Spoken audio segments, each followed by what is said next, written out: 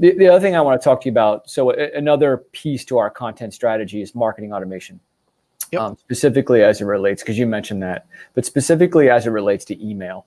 Now, we talk to a lot of customers and they say, we do email all the time. You know, we say, what platform are you using? And they'll say something like, you know, MailChimp or Constant Contact, or, you know, some type of, you know, relatively inexpensive software. So when we talk email, we typically talk about marketing automation email. So what's the difference between a marketing automation email and then just basically sending emails? Like, how do you sort of contrast the two? Yeah. I mean, I think a lot of what still comes back to marketing automation, whether you're using HubSpot, whether you're using Pardot, whether you're using any of these new players that sort of come down the pike.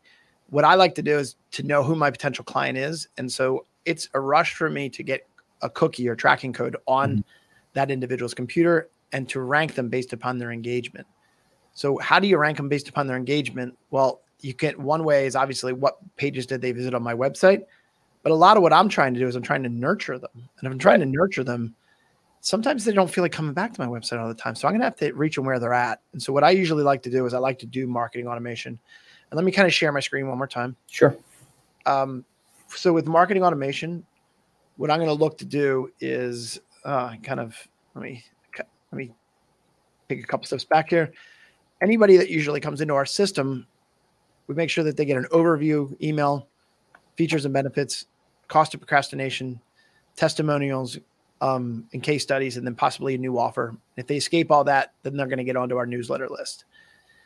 So that's a lot of touch points. And what I'm going to do is I'm going to put a score or points on that approach so that any potential client that comes to your website, if they open up these emails, we're going to give more points in the profile, and that's going to alert your sales team about people that know your brand, understand your brand, and might know about your products and services. You know, specifically, if you're the farther you get down the pike, as far as like testimonials and case studies. Yep. That's more of a buying question, but it can also be taken one step farther.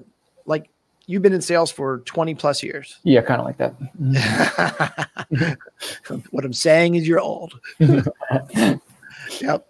But I'm sure that you have had the best sales call of your life, and you are already popping the champagne because you know this one is in the bag. And then they become a ghost. And then they stop answering your emails and your phone calls, right?